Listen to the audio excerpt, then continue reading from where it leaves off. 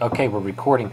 I wanted to make this screen capture for the programmers for WooCommerce subscriptions. First of all, I really love the subscriptions plugin, and we've been able to build our business up to about 120,000 a year part-time using this plugin. We sell subscriptions of dog and cat food, and we're really excited about the growth that we're able to experience and all the repeat sales that we get from it.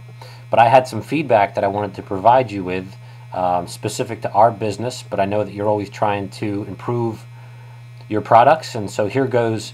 This is an email that I received from a customer today, and she buys cat food and dog food from us. Right now she's on a subscription every 5 weeks. She's on a subscription to get 8 pounds of dog food, and you can see here, or I'm sorry, cat food. She gets 8 pounds of cat food at a time. You can see here though she wants to change her cat food to 2 20-pound bags of the lean formula, and she also wants to receive her dog food and cat food now a week early, and because she's running out of cat food. And so we're going to oblige Debbie, and to do that we're going to log into her account. It's the easiest place to do it from. It's a little inconvenient because I have to change her password.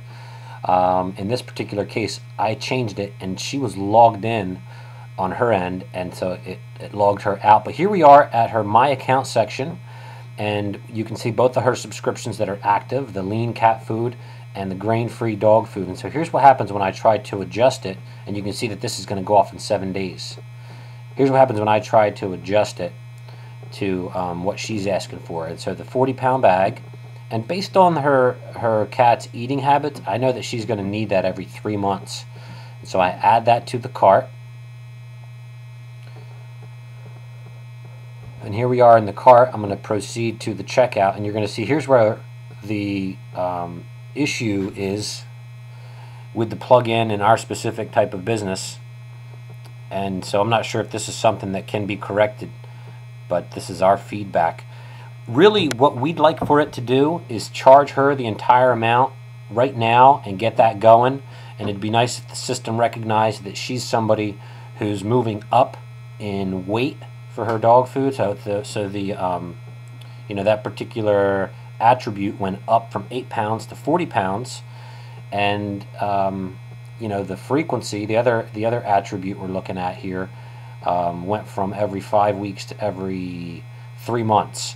So I'm not even sure if it's possible. It'd be great if we could do this, but what I have to do instead is just go to her My Account section, and this is what I normally do. It's just a few extra steps involved. I'll try to be as quick as I can to get through this. And what I do is I just cancel that subscription, and I go ahead and get her a whole new one.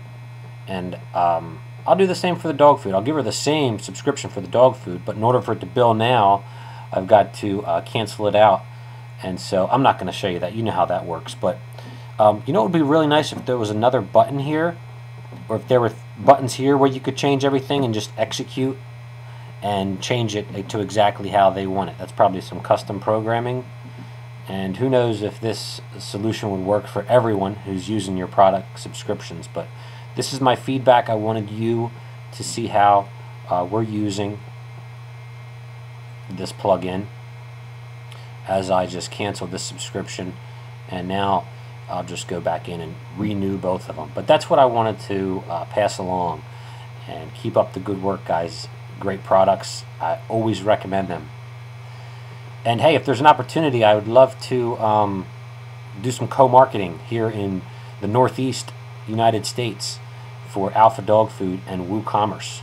Let me know if that's possible.